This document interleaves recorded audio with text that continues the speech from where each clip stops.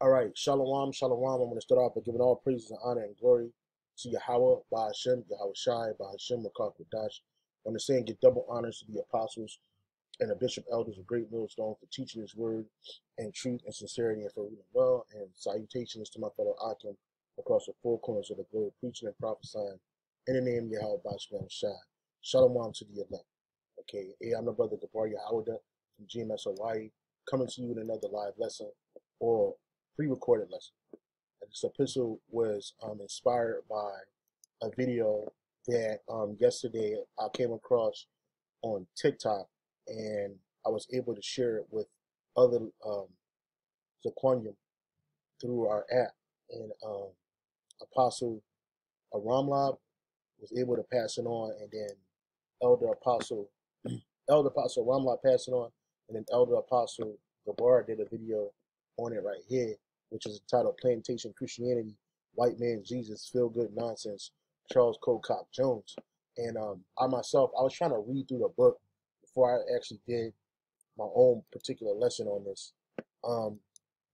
But it's a little bit of a read, so I had got some excerpts. But first and foremost, I want to bring out Ecclesiastes 7:7. It says, surely oppression maketh a wise man mad, and a gift destroyeth the heart.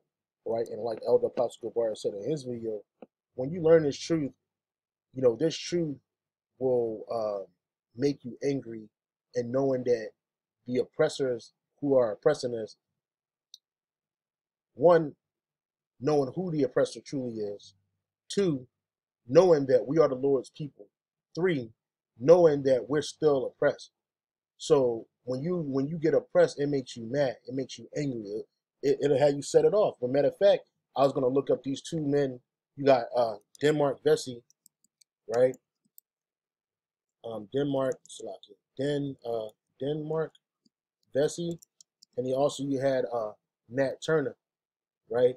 And these dudes read the scriptures, and they got angry, man, and they set it off, man. You know what I'm saying? They set it the fuck off, man. They went off and had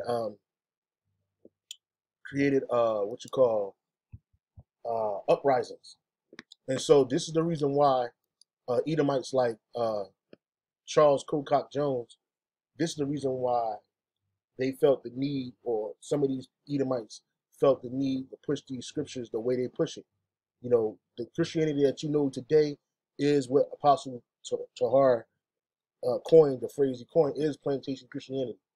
The whole I love you, I just want to love, I just want to be docile, and I just want to be obedient to the superior powers that be, and that my station is okay, because and I'll get my kingdom when I die. And that's what Christianity is all about in a nutshell. And it's a hypocrite's religion, all right? Because like I said, when you read these scriptures, it make you want to set it off, right? It make you want to go get angry and get wild, because you're angry. But then you got to understand wisdom, and that wisdom trumps your carnal anger, because we are never going to be angry as the Heavenly Father is. So anyway, Denmark Vesey, I just want to read about his uprising, right? Denmark Vesey, right? So Denmark Vesey, he was a former slave, right? It says Denmark Vesey, also Telemake, was a free black and community leader in Charleston, South Carolina, who was accused and convicted of planning a major slave revolt. Although the alleged plot was discovered before it could be realized, its potential scale stoked the fears of the antebellum planters, which is just antebellum planter class, which is Edomites, right? It's nothing but Edomites, slave planter class, that led to the increased restrictions on both enslaved and free Israelites. Likely born into slavery in St. Thomas, Vesey was enslaved by Captain Joseph Vesey in Bermuda. All right, I'm going to skip down because I ain't going to read all of this. Anyway, it says right here, the background, the planning. Even after gaining his freedom, Vesey continued to socialize with many slaves. He became increasingly set on helping his new friends break from the bonds of slavery. Vesey, inspired by the congressional debates over the status of the Missouri Territory and how it should be admitted to the United States since slavery appeared to be under attack. Vesey developed followers among mostly enslaved, and this is what they call it black people, right? We're not black, we're Israelites. Enslaved black people in the Second Presbyterian. There were no other people enslaved. Why you got to put us out and say we're black people? No, these are Israelites, man. Listen to this. Vesey developed followers among the mostly enslaved black people in the Second Presbyterian Church. Now, one thing you're going to find out is that this dude, Charles Cocock Jones, he was a Presbyterian. So while this man was claiming to spread the gospel or spread the good news or spread the book of salvation, the Bible, to us via his doctrine, right? He had us enslaved. He had us in captivity. And ultimately, when you read this book, you're going to find out that he didn't have a righteous mission when it came to the scriptures. Like this video says right here, this is the video I found and I shared yesterday, and Apostle Ramlab and Apostle Gabar brought it out. You brothers can watch it if you want. I'm not going to play it right now. It's like 6 minutes long. I just want to get to the point, because the religion of Christianity that you know as today is nothing more than a hypocrite's religion, right? People who purportedly or reportedly are so-called sanctified and want people saved and love everybody. In reality, they hate you. In reality, they want to enslave you. In reality, they want to keep you at a docile, lower state. What's the term docile mean, right? Docile, right? The term docile, right? People use it. They don't know what it is. It says if someone is docile, he is easily taught or handled, and that was Charles Cocox Jones' mission, was to make the slaves easily handled. He didn't want you to rebel. He didn't want you to see him as the enemy. He wanted you to see him as your savior. He wanted you to see him as somebody that cared about you. But wait a minute, this man had 3 plantations. He was a wealthy man, right? And his job was enslaving the children of Israel, all right? He got all his illustrious theological and seminary background, but he didn't know the truth because the truth wasn't open to him. The truth of the Bible wasn't open to him. He used the Bible so that he could put his slaves in an easily handleable state. And we're going to go through it, right? So going back into Denmark Vesey, Vesey developed followers among the mostly enslaved black people in the Second Presbyterian Church, and then the independent AME African Church. The latter's congregation represented more than 10% of the black people in the city. They resented the harassment by city officials. Economic conditions in Charleston area became difficult since the economic decline affected the city in 1821. Vesey and a few slaves began to conspire and plan a revolt. For the revolt to be successful, Vesey had to recruit others and strengthen his army. Because Denmark Vesey was a lay preacher, right? You see, he's a lay preacher, right? What is a lay preacher? Right? What is a lay preacher? A lay preacher is a preacher. A lay preacher is a preacher who is not ordained, i.e. a lay person, who may not hold a formal university degree in theology. And that's what they look at us. They look at us as lay preachers because we don't have what James Cocock had, which is these so-called formal education in theology. And really, his theology was nothing but witchcraft and wizardry, all right? It was a lie, right? And he pushed this theology of Christianity, his version of it, to his slaves to further control them, okay? So it says Denmark Vesey was a lay preacher. When he had recruited enough followers, he would review plans of the revolt with his followers at his home during religious classes. I told you, Vesey inspired slaves by connecting their potential freedom to the biblical story of Exodus, God's delivery of the children of Israel from Egyptian slavery, right? And why, like I said, when you read these scriptures don't make you want to side with all the heathen. The scriptures don't put you in a place, the true understanding of the Bible don't make you want to join hand in hand with this devil. Not even with the wicked of your own people. It make you want to eschew evil It make you want to get away from these people, and it make you want to set it off, man.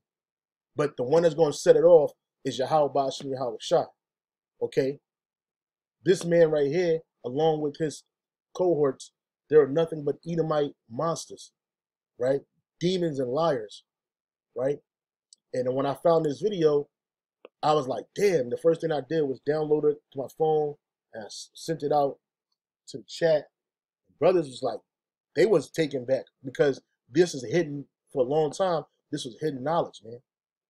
But like the scripture says in the book of Obadiah 1 and 6, right? 1 and 6, Obadiah 1 and 6, right?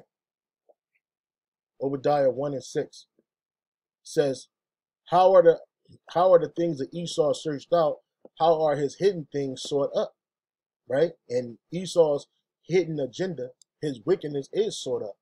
And like Elder Apostle Gabar said in his video, the scriptures were sealed during the 1800s, during the time we were in chattel slavery.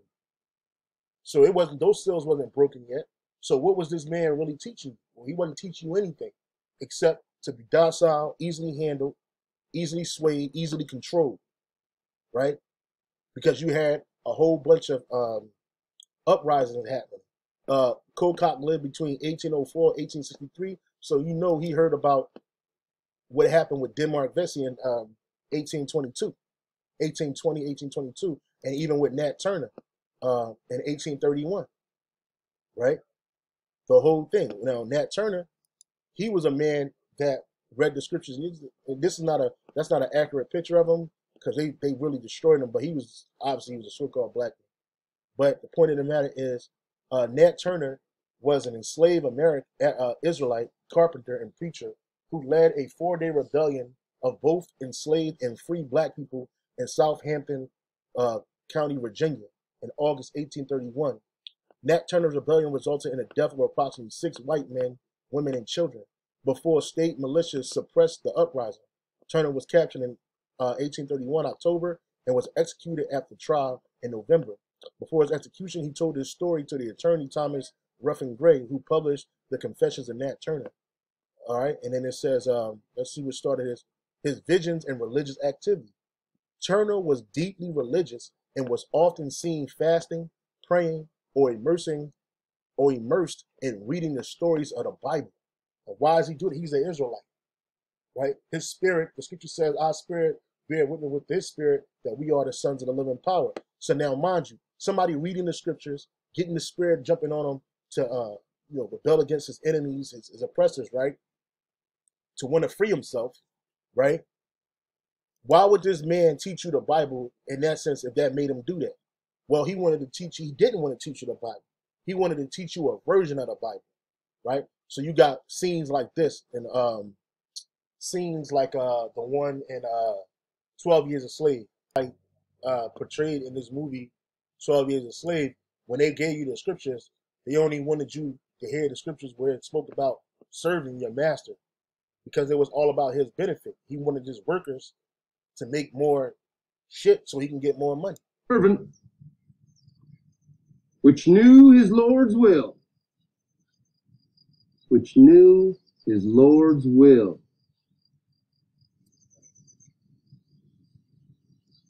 and prepared not himself,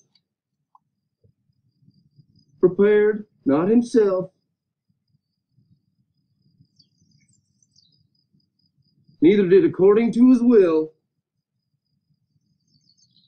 shall be beaten with many stripes. Did you hear that? Stripes. That nigga that don't obey his Lord, that's his master, do you see?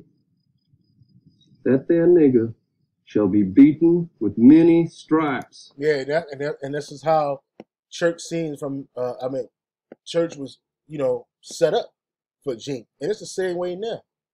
What it had you believing in the master, the so-called master, it having you believing in Esau and his system. It had you believing that he loves you. He cares for you. He wants the best for you, right? But he didn't want you. He didn't care about you, right? He wanted you in complete control, right? And that's what these devils did, okay? So, like I said, when you truly understand the scriptures, man, you ain't playing. It ain't a game, because like the scriptures say, and Elder Apostle Gabar brought this out, with much wisdom comes much grief. So let's go back to Nat Turner. Turner was deeply religious and was often seen fasting, praying, or immersed in reading the stories of the Bible.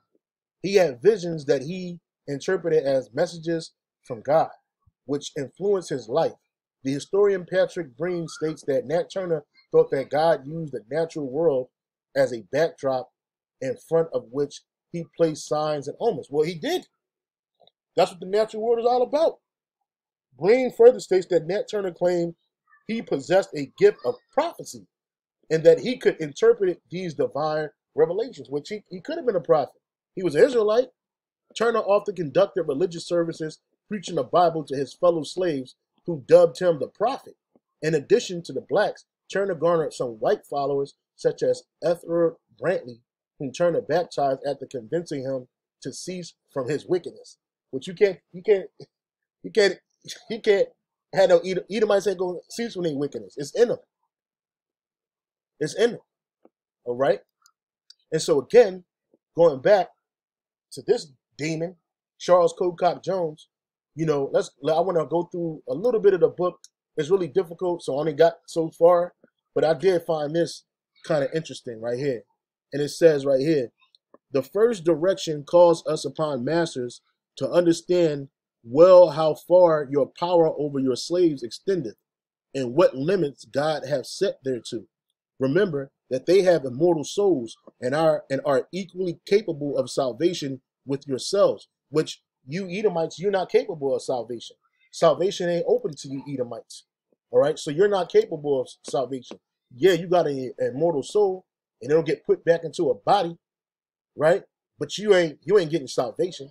Salvation ain't for you Edomites. Again, these are hypocrites. This is the book of Hebrews, chapter 12, verse 16. Okay? And it says, lest there be any fornicator or profane person as Esau, who for one morsel of meat sold his birthright. For ye know how that after, when he would have inherited the blessing, he was rejected. For he found no place of repentance, though he sought it carefully with tears. So you Edomites, you can't get no salvation. You can't get repentance. And salvation comes with repentance. And repentance is only open to Israel. So again, he says, remember that they have immortal souls and are equally capable of salvation with yourselves. And therefore, you have no power to do anything which shall hinder their salvation. Remember that God is their absolute owner, and that you have none but a derived and limited property over them. Well, that's true. That's absolutely true. We belong to Yahweh Bashmi Hawashai. All right. And your time over us is limited. The scriptures speak about that. The book of Job, chapter 16, Job 16, I want to say, sorry, yeah, Job 14 and 5. Job chapter 14, verse 5. Okay. Job 14 and 5. It says, seeing his days are determined, the number of his months are with thee. Thou hast appointed his bounds that he cannot pass. So you only got a certain amount of time for your rulership. You only got a certain amount of time to have us in your hands. Okay?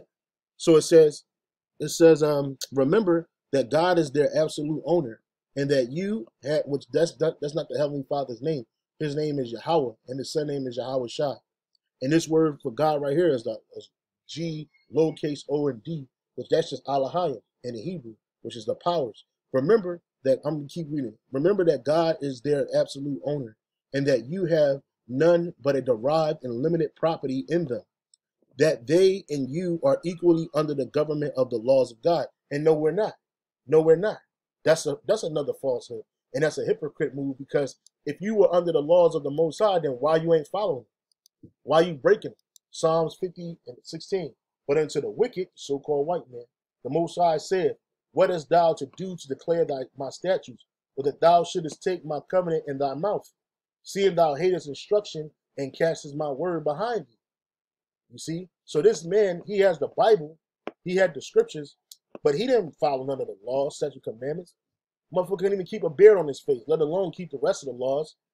You know what I'm saying? He didn't follow any of the laws, statute, and commandments of Yahweh Bashem Yahushua. And the only time he used the Bible is for his nefarious purposes. Okay? And that's what they're doing today.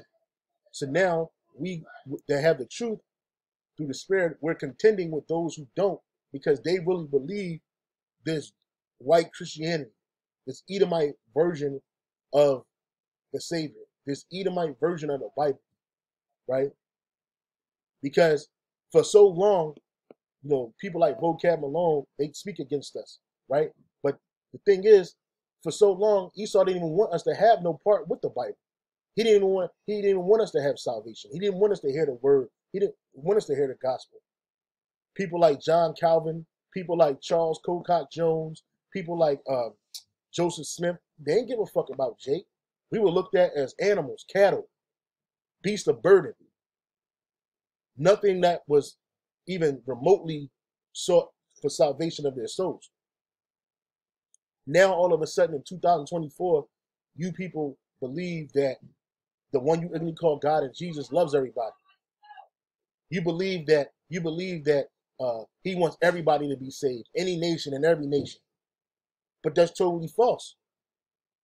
But what about all them hundreds of years when we were just working and we were just getting put to death and we were just getting destroyed and harshly oppressed? When they didn't think about us, where was that then? These are Presbyterian clergymen, right?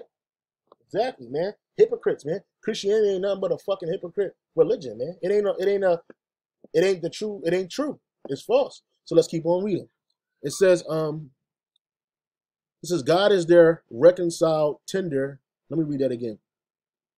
Remember that God is their absolute owner and that you have none but a derived and limited property in them.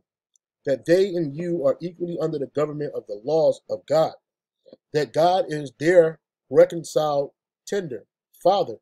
And if they be as good, doth love them, and if they be as good, doth love them as well as you. And that they are the redeemed ones of Christ. Well, we are. The Israelites, we are the redeemed ones of Yahushua Mashiach.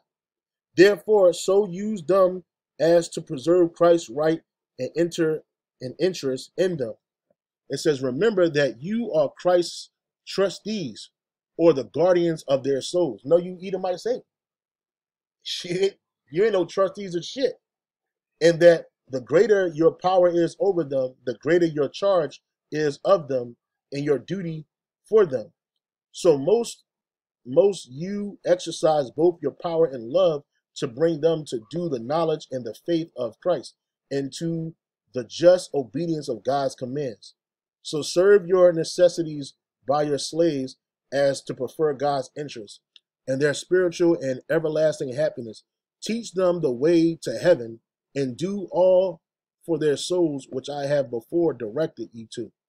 Do for all your other servants, though you may make some differences in their labor and diet and clothing, yet none as the furthering of their salvation. If they be infidels, use them as tendeth to win them to Christ. And that's what these Edomites looked at us as infidels, right? They looked at us as unbelieving, well, not just an unbelieving people. They just looked at us as a no people, beast. You know what I'm saying? And so this is the book of Ecclesiastes 14:7. It says, and if he doth good, he doeth it unwillingly. And at the last, he will declare his wickedness. So here it is, this Edomite, he's purportedly doing all this good. And if you read through this book, the more you read, the more racist shit gonna pop up out of it. I actually have this book downloaded on my phone, and I was reading through it earlier, and I just got through the what do you call it? Oh goodness, the table of contents. I just got through the table of contents, and it was just ridiculous, man. It says right here, page 2. I'll share it with you as I read it. Let me go back, man. Right, page 2, right in here, right. It says account. Where are we at? Account. right here. It says account of the introduction of Negroes into the colonies under the government of the Great Britain. It was in a year. Salakia. Just bear with me, brothers. Just bear with me. Just bear with me. I just want to bring because he gave a history of when slavery started and whatnot. But I just want to just bear with me, brothers. I'm trying to get the information out as concise as possible. Yeah, so this book right here, I saved a couple of what do you call it? Highlights.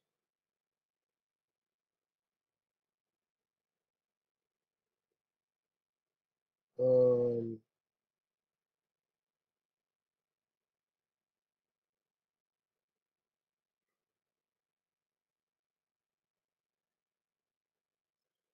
yeah, so anyway, I was still reading through this book, and I was just reading through the table of contents. And so right here, it says, although I hope I am a Christian, yet I am not qualified to instruct my servants. This is what he was saying that these these Edomites would say if they had to instruct them. It says, I live, let me see, it's called excuses, or why planters wouldn't teach their slaves, right? So it says the Negroes it says excuses in relation to discharge the obligation now improved to the rest upon the church of Christ, usually advanced in the slave states. The Negroes have the gospel already. They are incapable of receiving religious instruction except in a very limited extent. And this is what these Edomites believe to this day. And that's the reason why Christianity, you only understand it to a limited extent. You don't have a full understanding of the scriptures unless you come into the truth and are taught by the man of the Lord. They are incapable of receiving religious instruction except in a very limited extent. The gospel meets with little success among them. We have no means of supplying them with the gospel. There are peculiar and great difficulties to be overcome. Excuses sometimes urged by owners. I am a master, but no Christian, and therefore excused from the duty. Right? And he's just trying to convince people to push that plantation Christianity shit. Well, other Edomites owners to push that Christianity shit over the Lord's people, man. And again, this is the reason why you don't have you Christians don't have a full understanding of the Bible. Right? This is Job 9 Job 20:4. Knowest thou not this of old, since man was placed upon the earth, that the triumphing of the wicked is short, and that the joy of the hypocrite is but for a moment. And like I was saying earlier, Christianity is a hypocrite's religion. And these Edomites are hypocrites because at the same time, this dude telling you about so-called salvation, he's a doctor of divinity, he got all of this shit going on. He cares for your salvation. He had you in slavery. He was breaking the Lord's law by having you in his custody. He bought and sold you and stole you, and that's not what the Lord wanted for us. Now, it happened because of judgment, but he don't know that. He didn't know that. He still don't know that. Even back today, he don't know that, right? This dude was a straight up agent of chaos, man. He was allowed to run rampant on the earth and push his bullshit doctrine, right? So I wanted to bring this out. I'm gonna read some more in this book. If you brothers want to read this book, you don't even gotta purchase it. You can download it free. Just type this in on here, and I might leave the link in the description box. But brothers, you can do the work too. Just type this in, the religious instruction of the Negroes in the United States, and then put free PDF, and make sure you go to archive.org, and it'll come right up. It's free, so you don't gotta pay for it, and you can read through it, and you can and see what was said, you know. And so with that, I want to give all praise, honor, and glory to Yahweh, Ba'ashem, Yahweh Shai, Ba'ashem, Kakadash. Say double honors to the apostles and salutation to the elect. Shalom. On to the next.